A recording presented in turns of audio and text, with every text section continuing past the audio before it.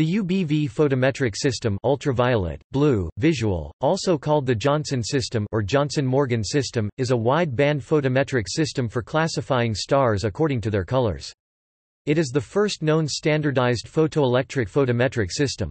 The letters U, B, and V stand for ultraviolet, blue, and visual magnitudes, which are measured for a star. Then two subtractions are performed in a specific order to classify it in the system. The choice of colors on the blue end of the spectrum is because of the bias that photographic film has for those colors.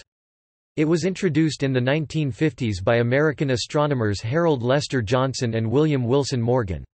A 13 telescope and the 82 inches telescope at McDonald Observatory were used to define the system. The filters are selected so that the mean wavelengths of response functions at which magnitudes are measured to mean precision are 364 nanometers for U, 442 nanometers for B, 540 nanometers for V. 0 points were calibrated in the B-V, B-V, and U-B, U-B color indices for AO main sequence stars not affected by interstellar reddening.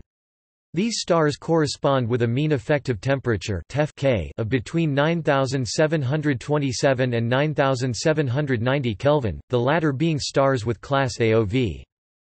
The UBV system has some disadvantages. The short wavelength cutoff that is the U filter is defined mainly by the terrestrial atmosphere rather than the filter itself, thus, it and observed magnitudes can vary with altitude and atmospheric conditions. However, a large number of measurements have been made in this system, including many of the bright stars. Extensions. The Johnson-Cousins UBV-RI photometric system is a common extension of Johnson's original system that provides redder passbands.